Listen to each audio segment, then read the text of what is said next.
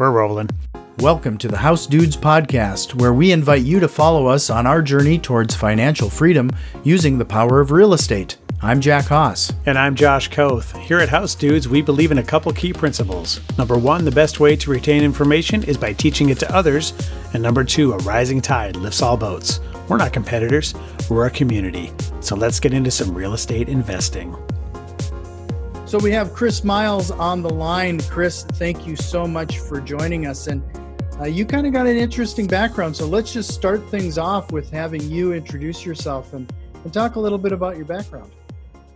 Yeah, I'm basically a cash flow expert and anti-financial advisor, right? So anything you've been told to do about save everything, spend nothing, do the same old crappy Dave Ramsey, Susie Orman stuff, everything that financial advisors teach, invest in mutual funds, I'm against it. Right. I'm all about creating freedom and cash flow today. And that's kind of how I did. I mean, I started out being that traditional guy that supported Susie Orman and Dave Ramsey, right? I did that about 18 years ago. Started as the traditional financial advisor. So the typical guy would say, hey, you should be diversified. Real estate's not that great because it barely keeps up with inflation, all that kind of stuff, right? Right. And then about 4 years into it, I started to look at the real numbers of financial advising, right? I started to look at it. I realized, like the 30-year average for the S&P is not 10 or 12% like they always claim. Mm-hmm. It's like 7.5%, and that's before fees come out, right? Right. So when you start to look at it, you're like, wait a minute, if I put in real numbers, put in these kind of numbers, plus real inflation numbers, which are not what the government says they are, right? When you start to factor all that in, it's almost impossible to become financially free doing the same old thing of loading up your 401ks and IRAs, hoping and praying that you're someday going to be financially free. It just doesn't happen. Like any way I ran the numbers, it did not work.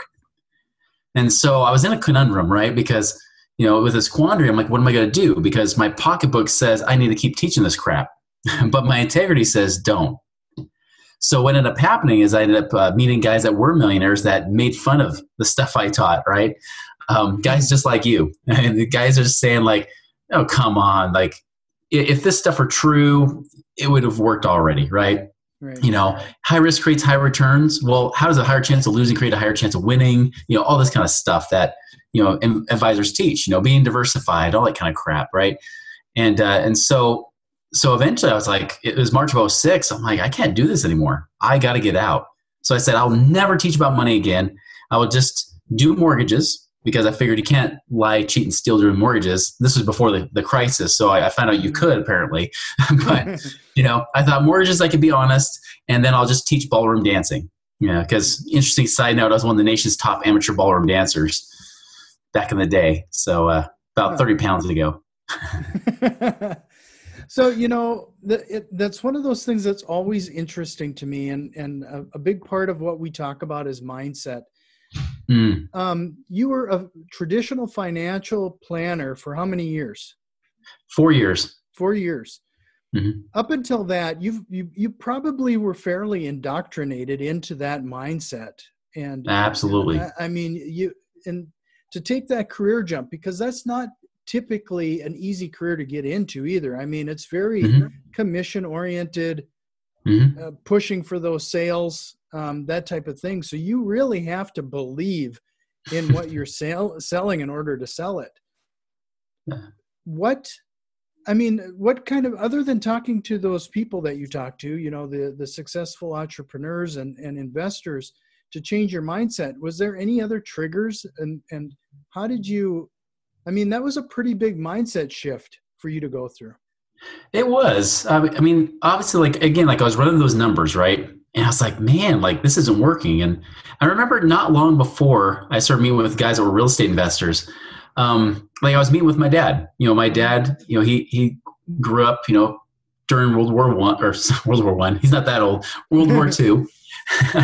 He grew up during that period of time. So he had that depression mentality, right? He was the guy that saved everything, just was telling, cheap as could be, But he was at the point, he was like, Chris, I need answers. What can I do? And I'm looking at his 401ks and stuff, and he's in his 60s. And I'm like, honestly, you can't really retire unless you die within 5 years. And he was maxing his 401ks, right? But it wasn't enough. And he's like, well, what's the answer? What can I do? I'm like, I don't know. You have a paid off house. I'm like, you could cash that out and invest it in something. Well, okay, what would I do that in? I'm like, I have no clue, you know? So I was in a place, I'm like, I don't have these solutions. I really don't. Like the little, what I thought was a huge arsenal of tools, it was really the same old tools. It was like a Mexican restaurant, right? I mean, you go to a Mexican restaurant, you know, you say, hey, I want rice, beans, meat, you know, lettuce, tomatoes, whatever, right? It's the same thing in tacos as in burritos, as in tamales. Like, it's all the same crap. You just package it differently. And that's like financial advising. It's just Mexican food, like cheap, horrible Mexican food that gives you indigestion, right? Yeah. And, that's a great analogy. You know, they have a handful of ingredients, but they can fill half a dozen or more pages of menu items. Yeah, it's like sell you some mutual funds of various sorts, annuities, life insurance, and that's pretty much it. That's all they've got, you know. And so it kind of put me on a journey. And when the students ready, the teacher will appear. And one of them happened to be a guy I trained to be a financial advisor, and he had quit earlier that year. Now this is like the end of 2005, right? And we started having this talk. And I was asking him, like, well, how do things go? Because he left financial advising to go do real estate investing with his dad. And I'm like, well, good luck. You'll come back crying later and wanting a job back. So we'll see. You know, that's what I was thinking. I didn't say that. I'm not that mean. But I was thinking, okay, yeah, good luck at trying your hand at that. Well, 4 months later, I'm talking to him. He's like, yeah, we've already replaced my dad's income as a professor at the local university. I'm like, bull crap. That's impossible. That's too good to be true, right? All the stuff that people will say to me, even on my own show, right? And probably on yours too, right? Like, that's just too good to be true. And we got in this debate about what's better, stocks or real estate.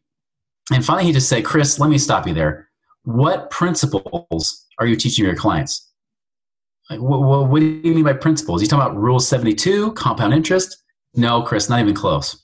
All right, second, how many of your clients are financially free, you know, where they don't worry about money? And I started thinking back, and I even thought of the ones that are retired, including retired physicians. But I was thinking, no, they're still watching CNN freaking out, because anyone who watches CNN will freak out. And, you know, they're watching it, they're still scared. I'm like, well, none. Well, good job, Chris. Okay, Chris, here's the one that you should be able to answer correctly. How many of you guys as financial advisors are financially free, not off the commissions, but actually off of the investments that you've been recommending? And I thought through the people I've met over the previous 4 years. I'm like, none. He's like, there's your problem. I'm like, well, give me the answer. He's like, I won't give you the answer. I'm like, dadgummit, give me the freaking answer. Like, I'm gonna break your kneecaps right now, you know? And he's like, all right, I don't think you're really serious, Chris. So he starts doing this whole takeaway, teaching, selling type thing, right? He's like, I don't think you're really serious, but if you are, start listening to this radio show with these real estate guys on here. It was like an AM talk radio back then, right? And then he's like, and then go get the book by Robert Kiyosaki called Who Took My Money, which is a lesser known book, but it's actually about why mutual funds suck. And so I got the audiobook of it, read it in 3 hours, or listened to it in 3 hours, right? And I went through and I was like, yeah, I'll admit that's all true. Like, I stopped selling mutual funds earlier that year, in fact. So I'm like, I get it. Like, I understand that. But I was like, well, what's the answer? And finally, like, I went through the, over the course of a few months, started to understand like what these guys are doing with real estate and things like that, pre-recession. And it blew my mind what was even possible. And when I started to see like, wait, someone could make 12%, real cash flow, like income, right? Or more a year. Some of them were making more than that, depending on hard money loans and things they were doing, right? It was higher interest rates back then anyways. So I was like, holy crap, like this just opened up a whole new world of possibilities. And even for me, like just some of the things I did, I was actually able to retire later in 2006. And I didn't have to have a ton of money. Like, I didn't have a lot of expenses either at that time. I was in my 20s back then. So, I mean, it blew my mind. It was so easy to create financial freedom, especially from a financial advisor brain, right? And it took a lot to shift it. It did take 3 months from that conversation I had with them about, realizing nobody's financially free from the advice I'm giving. It took 3 more months before I finally just said, I got to resign. I got to quit. I can't keep doing this. I can't reconcile this any longer. Well, coming from a financial background, an advisor background, then you even have come up with something that you refer to as the anti-financial plan, right? Yeah. What do you mean by that? Well, because pretty much I've going sure against been the grain pushed of on that. The financial planning has always been pushed on us for a long time. Like, so what do you mean by that? Well, I have my own show. I have the Chris Miles Money Show I do, right? And I talk a lot about this a lot. And a lot of things I'll say is, like one is that it's easier than you think it might be, that there is hope. Because I think a lot of people realize that when they get in that financial advisor brain and financial advisors tell them what their future looks like, it's not very pretty. Like they'll try to give you that hopium, right? As I like to call it, right? Hopium. You're kind of smoking on hopium a little bit, hoping that 40 years you'll be able to retire. But every decade you go, you're like, well, 40 years, it keeps going 40 years, 30, 40 years always, right? And so with the anti-financial plan, it's more saying throw out everything you've been taught about mutual funds and everything else, because the only reason that's being the solution presented to you is because that's what a financial institution is selling you, right?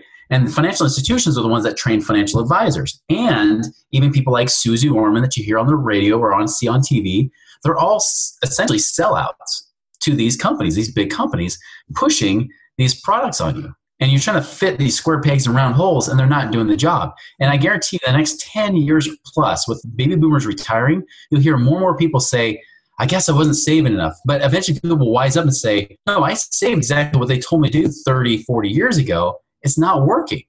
It didn't work. I saved more. And they want to blame me for it when it was actually their advice that sucked, right? Mm-hmm. So with anti-financial plans, like what I do is I usually get people that are like, people that listen to my show are a lot of times like doctors, dentists, IT middle managers, whatever, right? Like people with jobs or businesses. And they're saying there's got to be another way.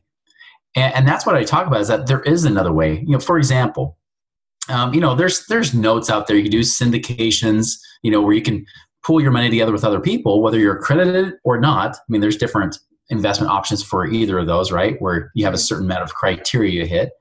But still, making 8-10% plus a year is not uncommon. Mm-hmm. And that's actual cash flow, right? So I'll give you an example. I had a guy that came to me. He owns an insurance agency, and this is just a few days ago. He had heard my show. He's like, "All right, what would this look like for me?" This guy had about $2 million sitting in mutual funds, right? Now, understand that a financial advisor has been trained to tell you, if a good one will say, don't pull off, if you want to retire, don't pull out more than 2 or 3% a year from your mutual funds, from your retirement accounts. Well, even at $2 million, that means he's only pulling off like 60, maybe 60,000 a year, 40 to 60,000 a year from 2 million. I mean, that sucks. That's like being barely middle class as a multimillionaire, Right. But I told him, I was like, listen, you could get that money. Say you put it into even a fund, or you're buying real estate, or in a syndication, or whatever it might be. And if it's 10% cash return, well, that right there means your 2 million is creating 200,000 a year. And by the way, his goal was 300,000 a year. I was like, with your situation, what you're doing, and he had some real estate too, but the real estate was like, he had that Dave Ramsey mentality of pay things all down and pay them off, have no profit in your real estate, which is a really dangerous game to play. It's like, no, I bet you even with the real estate we have, we could even reposition some things, get better return on equity with what you're doing. We probably could even get you to 300,000 within a few years, of passive, legitimate income, and that's what an anti-financial plan does. It's like, it's not just based on trying to save up a crap load of money to hopefully live on a fixed income, and you're banking on Social Security. It's really about creating freedom right now, like having that freedom and that cash flow to do what you want and work because you want to, not because you have to. Right. So another thing you talked about before we started, and you're kind of serving me up here now, is the concept of infinite banking. And we've had a few guests on the show, but I think you have a slightly different twist on that, because some of this infinite banking, it's another one of those concepts. It's a little too good to be true. Uh-huh.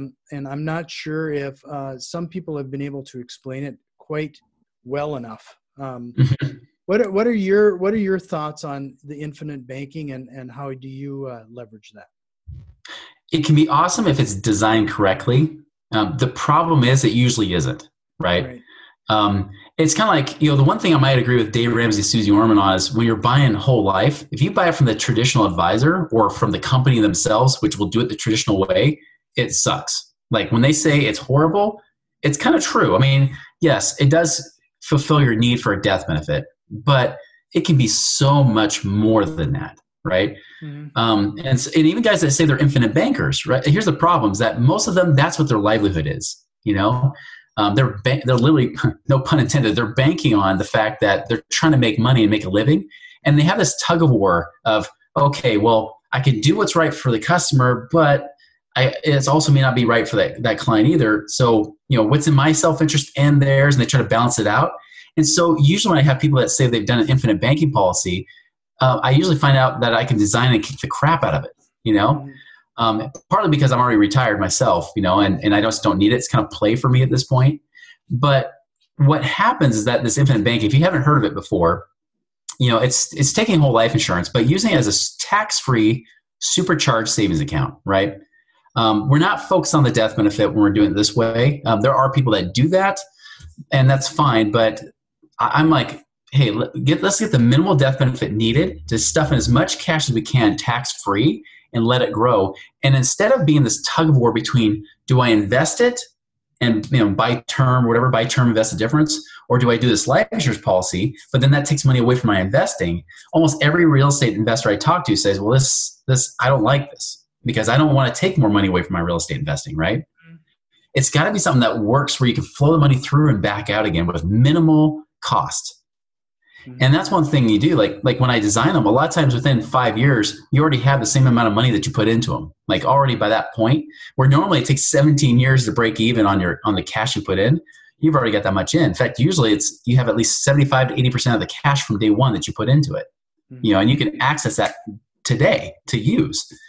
And so I teach people to say, hey, let's use this, especially if you're accumulating assets. You want to put money and invest it, right?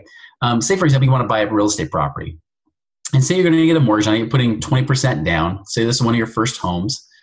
You can't get a bank loan for 20% on your down payment. You got to use cash out of your own pocket. Now, if you use the cash from your own pocket, what happens is that now you're making money on the real estate property, but that 20%, let's just say that it's $20,000 on a $100,000 property, right? Mm-hmm. That $20,000 is no longer earning interest inside your savings account because it's gone.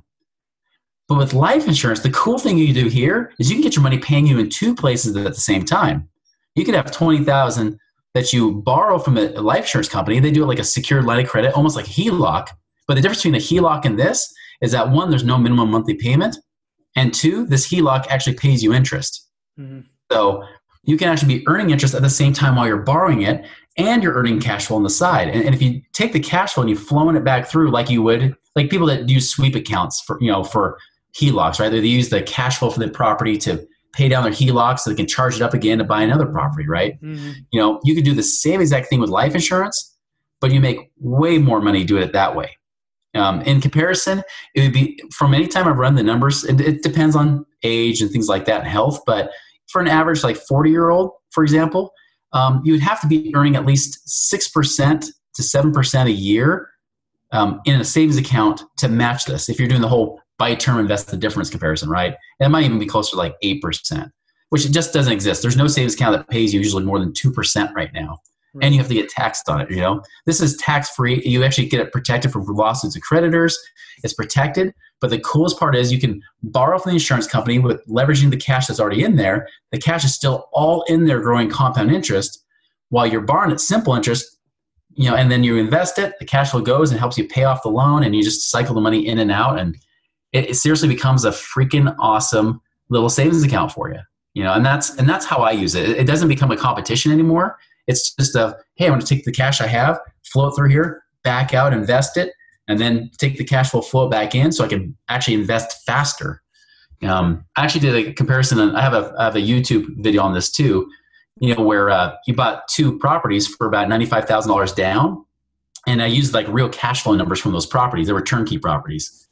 What was cool is that in about 9 years, if you would have used a savings account for that money, you would have built it up with the cash flow to about $128,000 a year. But using the life insurance, you would have built it up to $178,000 a year. So you basically made $50,000 for free compared to a savings account. It's awesome. So, and I know we're kind of pressed for a little time here. So if people wanted to, you have your podcast. Where do they find that? Yeah, you can go on iTunes or your favorite podcast app or whatever. Just look up the Chris Miles Money Show. So I know it's a tough title to remember. Yeah. I'll definitely make sure to marketing. I'll put that as a link in the show notes, because I think you have a lot more information to share and frankly, a lot of detail that you could get into. Where else can they find you? Yeah, they also go to moneyripples.com. That's MONEYRIPPLES.com. And of course, you put that in show notes too. Yep. Good thing on there, like we didn't even talk about that today, but we did before we went on the air. If you're in the position where you're saying, hey, I would like to invest more, but I'm not even sure where to find the cash, there's a free ebook on there called Beyond Rice and Beans, 7 Secrets to Free Up Cash Today. It's kind of my little backhanded slap on Dave Ramsey, right? Sure. So Beyond Rice and Beans, 7 Secrets to Free Up Cash Today, that's actually shows how myself, where I actually was over $1 million in debt, was able to dig a hole out of it and retire. You can see how I did it, as well as a lot of my clients. And on average, my clients find like $34,000 a year just by applying those concepts. So easy read. It's like a half-hour read. You can read it during a lunch break. It's that short, It sounds like a great opportunity for some free information too. So really appreciate that. I'll make sure to include that in the show notes. And I usually end in the last 60 seconds we have together. Was there a question that you wish I would have asked? Honestly, you asked so many good ones. I don't think there is. I'm sure I could come up with some, but honestly, I think the question you probably should have asked is, how do other people keep doing it, right? Like, how are other ways they could do it? Let me give you one example really quickly, right? Sure. I had a guy just yesterday. He didn't have that much cash. He didn't have $2 million, but he did have some money coming in from inheritance. We were able to pay off some of his loans and invest it. And the cool thing, he only needs $3,200 a month to replace his income. We're actually freeing between what we freed up on paying off certain loans and what we're investing with it. It'll probably be about $3,175 to $3,200 a month.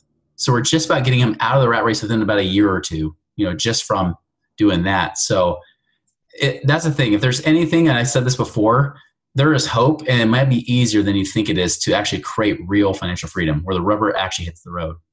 So I can't imagine a better way to end this episode. So thank you again, Chris. I'll make sure to include those links in the show notes, and I hope we can do it again sometime. I would love to. Thank you, Jack. We've put a lot of effort into providing useful content, and if you found value in the show and have any interest in supporting us with a small donation, head over to patreon.com/housedudes. And if you have any thoughts or questions, shoot us an email at info@housedudes.com. You can also find us on Facebook, Instagram, and Twitter @housedudes. And if you like what you're hearing, head over to iTunes, subscribe, rate, and review the podcast. It really helps other investors out there find the show. And remember, massive positive impact requires massive positive action. We'll see you next time. This episode was brought to you by HouseDudes.com. Do you have time to actively manage flipping and rentals yourself? If so, go for it. If you live in a market that won't cash flow or don't have the time to do all the work, are you just out of luck? If there was a way to participate more passively, would that appeal to you? I'm sure you have questions about how the process works and what to do next.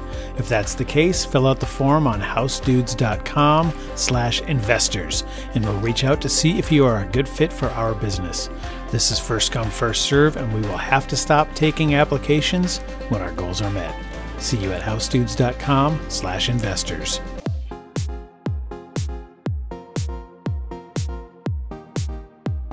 I don't like to tell a man what to do with his money, but if you ain't investing in property, then you're dumber than a dummy. I'm not dumb. I'm smart. Well, buy property. That's my advice.